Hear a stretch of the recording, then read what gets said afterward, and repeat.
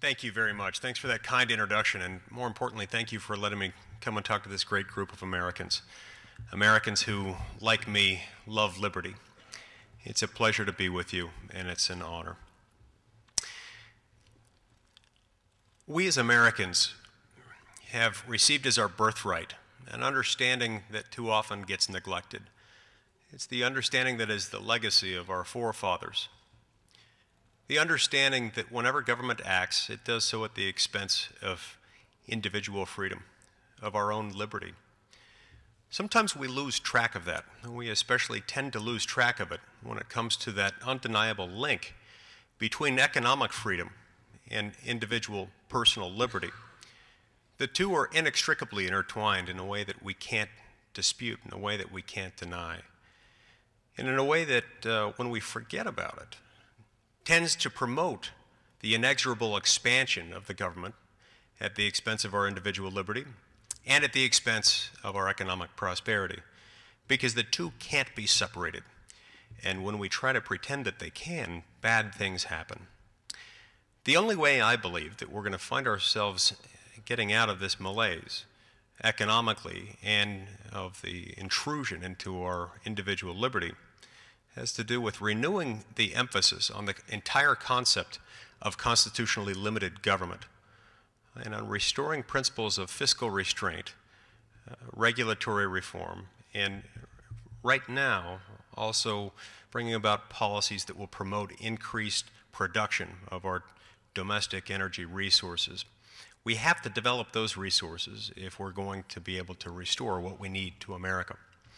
As I introduce some of these concepts, I'd like to share with you one of my favorite quotes. This is a quote from Alexis de Tocqueville, something that he wrote in 1848, observing a phenomenon that we've seen come to fruition in our lifetime, observing a phenomenon that even in 1848 he could understand then, that there is a tendency that some people have to equate freedom with something else, and that something else is something that, while masquerading as freedom and while having some slimmer of commonality with freedom, is actually the polar opposite of freedom. Let me explain by quoting de Tocqueville. He said, "Democracy extends the sphere of individual freedom. Socialism restricts it. Democracy attaches all possible value to each man. Socialism makes each man a mere agent, a mere number. Democracy and socialism have nothing in common but one word: equality. But notice the difference. While democracy seeks equality and liberty, socialism seeks equality in restraint and servitude. There is a difference, and the difference is everything." So when we have a country that's up in arms over the fact that the federal government would offer a loan guarantee to a company that ended up going bankrupt, people get upset about the fact that the company went bankrupt. They get upset about the fact that the company had ties to the current presidential administration and to some political allegiances that exist within that administration. I respectfully submit, however, that they ought to get just as upset. They ought to get even more upset at the underlying phenomenon, which is government getting into the business of choosing winners and losers in the marketplace of ideas and in the marketplace of free exchange. That's the problem, separate and apart from, and regardless of what happens to the underlying business enterprise, when government, in the name of equality, gets into things, when it sinks its sharp claws and its extensive and very flexible tentacles into every aspect of human existence, our individual liberty suffers, and with our individual liberty, so goes our economic prosperity, because the two cannot be separated. Friedrich Hayek expanded a little bit on this principle that Alexis de Tocqueville penned so very well in 1848. To Hayek, this principle goes one step further. He explained, to the great apostles of political freedom, the word meant freedom from coercion, freedom from the arbitrary power of other men, release from the ties which left the individual no choice but obedience to the orders of a superior to whom he was attached. The new freedom promised, however, the new freedom promised, however, was to be freedom from necessity, freedom from the compulsion of the circumstances which inevitably limit the range of choice of all of us, although for some very much more than for others.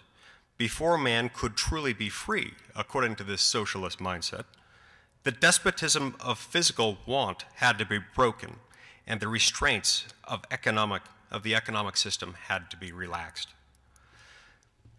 Hayek continues, there can be no doubt that the promise of greater freedom has become one of the most effective weapons of socialist propaganda, and that the belief that socialism would bring freedom is genuine and sincere. But this would only heighten the tragedy if it should prove that what was promised to us as the road to freedom was in fact the high road to servitude. And indeed it is.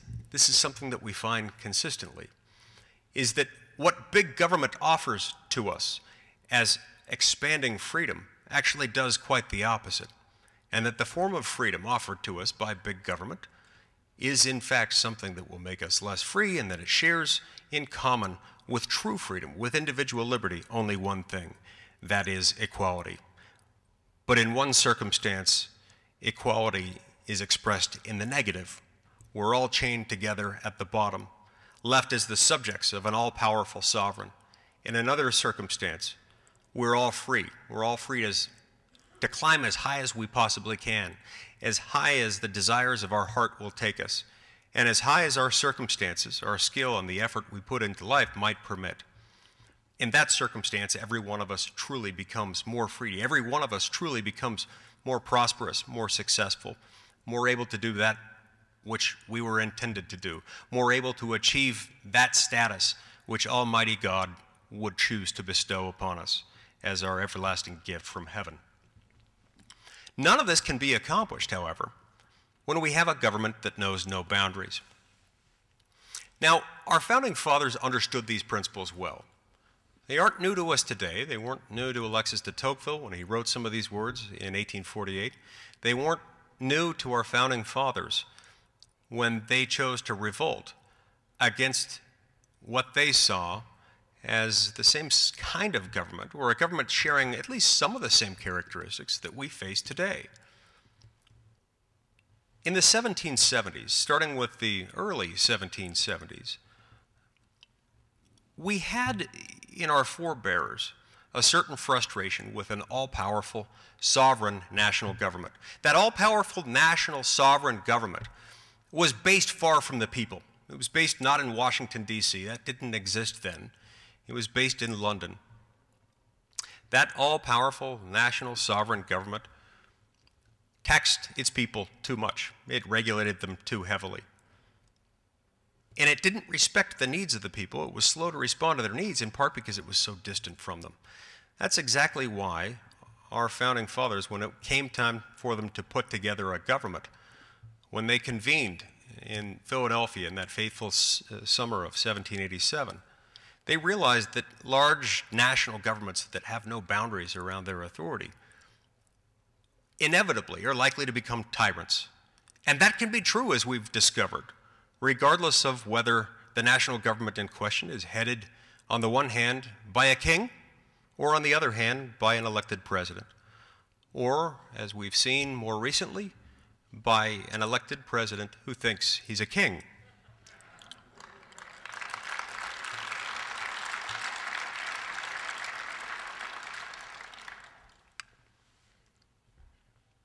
What we had in the founders then was a group of wise and I believe inspired men who recognized a very simple idea.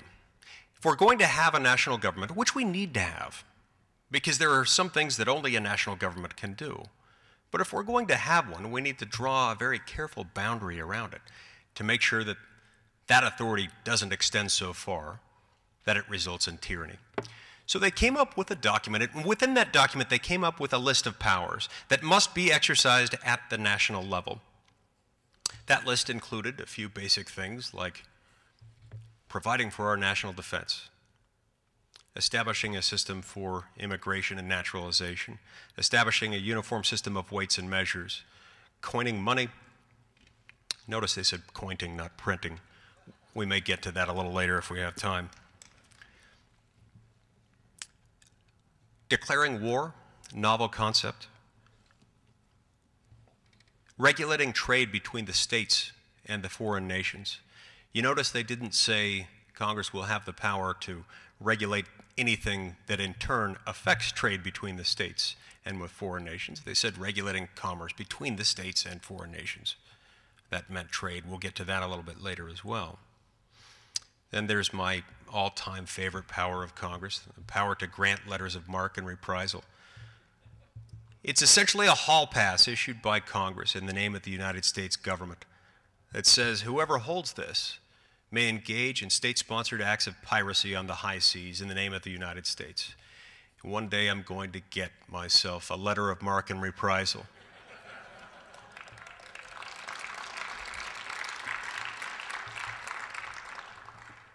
I've invited my friend Rand Paul, who incidentally has become perhaps my best friend in the U.S. Senate and is a truly delightful individual, in addition to being the champion of individual liberty that he is. I've invited Rand to join me on my pirate ship, and when I get my letter of marque and reprisal, you can join me.